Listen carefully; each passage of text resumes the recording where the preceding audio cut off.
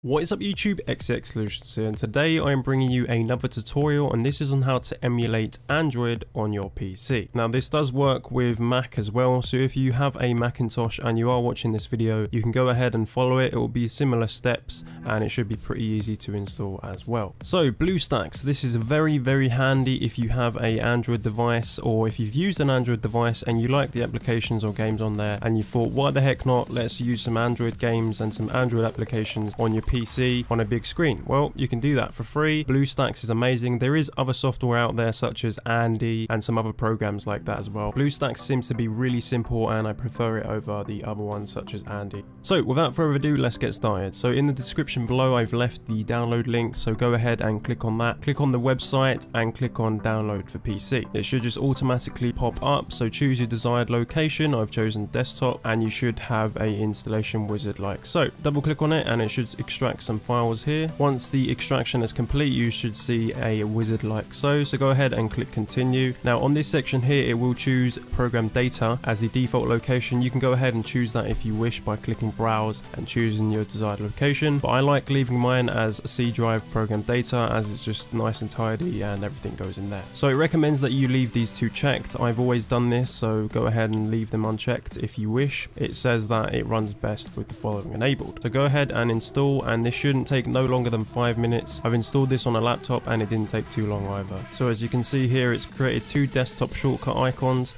Start BlueStack and BlueStack for apps. So I usually delete the apps one as I don't tend to use it. I normally just use this one as it just opens it and you have all your applications inside like an Android device. So if you want to leave that one there, you can, but I'm going to go ahead and delete it. There we have it guys, we have successfully installed BlueStacks. Now you can see the top apps, pretty much every app on the Play Store. We have photo apps, games and all that jazz. So if you come up here, we have the search. So if you click on that and you just type in a game you'd like or an application on the Play Store that you would like to choose, I'm just going to choose Crossy Road for this example. So we're going to go ahead and click on it and it will just do a one-time setup. So when you first do this, you're going to have to go through a few steps. Once you've done them steps, you don't have to do this again on your system. So if you do own a Android device, you will know that it requires a Gmail account. So if you don't already have one, or if you do already have one, then choose an existing account. If you don't already have one, then choose a new account. It's as simple as that.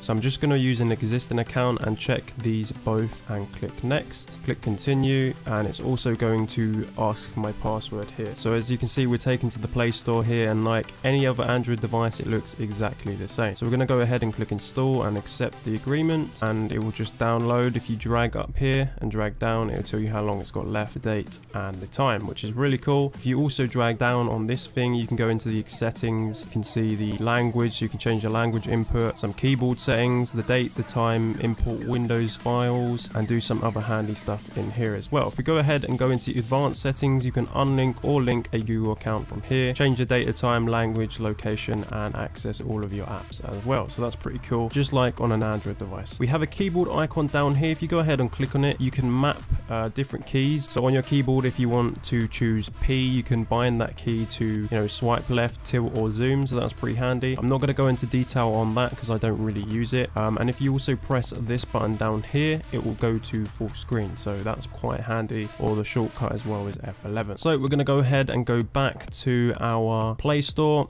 and hit open, and it just tells you here swipe left, swipe right, tap and swipe down are the instructions. So we do have sound. I'm just going to turn this down as it's rather loud. As you can see, BlueStacks is in the mix, so you can just turn it down like normal. As you can see, I am playing Crossy Road on my PC. I mean, it's a little bit laggy, but I am recording with my screen and doing other things in the background. So I mean, if you have a rather decent system, it should just run perfectly fine. So I'm just clicking here as you would by tapping on a device, and it's running really smoothly, and it pretty much just emulates any Android application of your choice. So I really like the fact that you can go on the Play Store and download any app of your choice and play it pretty much. So the lag has stopped a little bit here, and I think that's just because it was a first time run. I've been playing this for around 2 minutes now and it seems to be running just fine. So again, this works for any application, not just games and stuff like that. So I'm going to show you a different application this time, not a game, but instead a video and a TV show application. It's called Showbox. It's also advertising on the front here. So we're going to go ahead and click on this.